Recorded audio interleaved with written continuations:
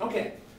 This is not a super hard problem, but this is a pretty typical type of problem like you might see. I have a question. Why is it minus 7a on that side? Well, remember that comes from the acceleration here. Remember we saw that this acceleration was positive because object A was moving up. But this acceleration should be negative because this is going to be moving down. So we plugged in 7 times negative A. But are you supposed to figure it out first and then take the magnitude of what you got and make it negative for B and positive for A, or do you include are you supposed to include the negative from the beginning? Okay, I'm not sure if I'm following you exactly, but here's the idea. The thing that makes this clearer to me is to ask yourself whether you're using a dot or not. So at this point, I just wrote down A with no dot, which means that this variable includes the sign inside of it.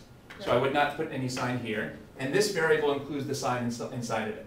But then when I thought about this a little bit more, I realized that these two things had equal magnitudes but opposite signs. And the easiest way to show that is to plug in a dot for the magnitude of both and put a plus sign in front of this acceleration and a negative sign in front of this acceleration. So that's where the sign came in. And then if you multiply this out, 7 times negative a is negative 7a. I feel like that maybe didn't answer your question. It's okay, I get it. Okay. So that's pretty important. One of the most common ways of losing points is the signs. The signs are not a trivial matter. That's one of the main things you have to worry about during the whole course. And again, there's lots of different ways to deal with this. Your TA or professor might have a different way, but I think this is by far the simplest. If things have, so this is what you do when things have equal magnitudes but opposite directions. When they have equal magnitudes, just plug in the same symbol with a dot for both of those magnitudes and put in the sign yourself. That's the simplest way to deal with this. There's other ways, but I think those are more confusing. Okay, so again, we've gone through the steps here. Let me point out some common mistakes here. A lot of students might think that maybe, say, this force would be the weight. Some people think that the weight is transmitted through the rope. So for example, they might say, oh, this has a weight of 49 newtons, so it should be pulling on this object with 49 newtons of force. Well, that might seem tempting, but that didn't turn out to be right. It didn't. This has a weight of 49 newtons, but the rope is not pulling with 49 newtons. It's pulling with 57 newtons. So you can't assume that the rope is going to transmit the weight. It might transmit more or less than the weight. In simple problems, the rope will transmit the weight, but don't let that confuse you into thinking that always happens. The only safe thing to do is figure it out using Newton's second law. If you don't skip the Newton's second law step, you'll get it correctly. Another way of putting it is, a lot of students kind of think that the weight of this object is being exerted directly on this object. But that can't be right because they're not in contact with each other, right? You can only feel a force by the thing that you're touching. So this is only feeling a force from the rope, not directly from this object. And it turns out that the rope tension does not have to be equal to the weight. If B was equal to 5 kilograms, would it be 49 newtons? The tension? Yes. Yeah, you could work it out all over again. If this was 5 kilograms, then they would both have the same weight, 49 newtons. So this would be a number 49 over here, and this would be the number 5 over here. And since these equations, and if you actually works out, then it wouldn't be like any oh, acceleration. well, then you have to use your common sense. Yeah. If these have the same mass, you would know the acceleration would have to be 0. Got it. And then you would see that the tension has to equal 49. So we have to use some common sense here as well to decide whether these objects are going to be moving or not in this case. Yeah, that's a good question. Again, the key thing is don't assume that you know what the tension is. Figure out what the tension is from Newton's second law. Here's another way of putting that. There's two different types of forces you're going to learn about in this term: formula forces and reactive forces. A formula force is something that has a special formula that lets you calculate it, like the weight is m times g, or friction is mu times the normal force. But a reactive force is something that's just reacting to the other forces, and you don't figure that out from a formula, you figure it out from Newton's second law. Well, the normal force and the tension don't have special formulas, they're reactive. You just figure them out from Newton's second law. Okay? All right, so the key thing here is to see how we use the systematic method, and we use these two ideas as our framework. Let's see, so why don't we do a rope problem with an inclined plane? Inclined planes are one of the most important types of things you're going to be seeing. We're done with this question? That made sense? Mm-hmm. All right. Yes.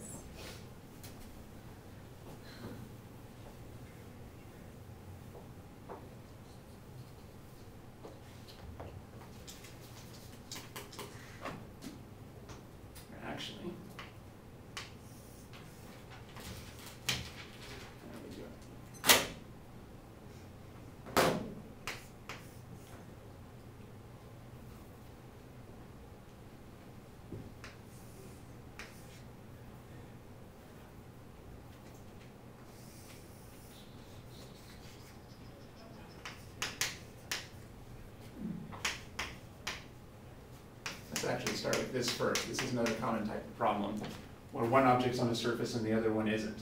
So let's figure out the tension and the acceleration here. Is there friction? Good question. Let's start with no friction. So what should we do first? First we should draw free body diagrams for each. So how many will that give us? 2. No, 4 now. 'Cause you might Oh, have X and Y, yeah. So we will draw 2 free body diagrams, because there's 2 objects. Oh, yeah. We're going to end up with maybe 4 Newton-second laws. But we are actually going to draw the 2 pictures here, because there's only 2 objects, because we can put the X and Y forces in the same picture. All right, well, what are all the forces on object A? Gravity, tension. Yeah, so there's the weight pulling down. What direction is the tension in? Right. To the right. Right. And what direction is the normal force in? Up. Good. Any other forces? No. Nope, because there's nothing else touching the object. There's just the weight and the things that are touching the object. We can go ahead and figure out what our weight is going to be. I think we already figured that out as 49 newtons. We might as well choose our positive directions, so then we can say this is negative 49 newtons. All right, and then what are the forces on object B? It will just be tension going up, And mg weight going down. And this is the same mass as before, so again, that would be 7 times 9.8. And we said it would be negative. Right, it's good to always put in that sign, 68.6 newtons. There's nothing else touching this object besides the rope. A lot of students would say, oh, also there's a normal force, because they're just so used to looking for normal forces. But this is not in contact with the surface, so there's no normal force. Okay, then what? And then we should, well, we already chose the axes, so next we should break each force into components. Yes. We don't need to do that for any of them. But these are all parallel or anti-parallel to the axes already, so they're all broken into components already. Good. Write So down Newton's second law separately for each object and separately for each component. that's right. But we only need 2. So how many Newton's second laws are we going to end up writing here? 3. Yeah, we could end up writing 3. So there's net force A, x equals ma, acceleration A, x. There's net force A, y equals mass of A, acceleration A, y. Don't we know that the net force of AY is just 0? This one's going to turn out to be quite simple. That's true. But even if you know this is 0, that doesn't mean this equation is useless to us. Remember, we're not supposed to plug in a number for the net force. We're supposed to list the individual forces. That's something I should have emphasized before. The way to solve problems, even if you know what number the net force is, you probably shouldn't plug that in. Instead, you should list the individual forces. That way you can figure stuff out about the individual forces. But we'll come back to that in a second. And then for object B, all we need to focus on is the y component, because there is no x component over here. And then now you have to use your judgment about which formula is going to be easiest for you to work with. On some problems, you don't need to just chug through all the equations. Some will be easier. Let's just, for the heck of it, start with this equation, because this turns out to be quite simple. What should I list on the left-hand side here? Well, I should list the normal force minus 49. And what goes on the right-hand side of the net force equation in the y component for object A? Well, there is no going acceleration down, so that's going to equal 0. Yeah, this object is motionless in the y component, just from our common sense. Common sense tells us this is not going to start plunging through the table or levitating off the table. So we know this acceleration has to be 0, because it's not moving in the y component. And from this we can figure out the normal force is 49 newtons. This is a case where the normal force equals the weight. Now, you didn't happen to be asked that on this particular problem, so in this particular problem you could have done just as well leaving this equation out altogether. But if they'd asked you for the normal force, you would need this. I just wanted to point out again, notice that even though the net force here is 0, we don't learn anything by plugging the number 0 in on the left-hand side. We learn something by listing the individual forces. So the whole purpose here is to work vertically, list the individual forces on the left-hand side. We put the 0 on the right-hand side because the acceleration is 0.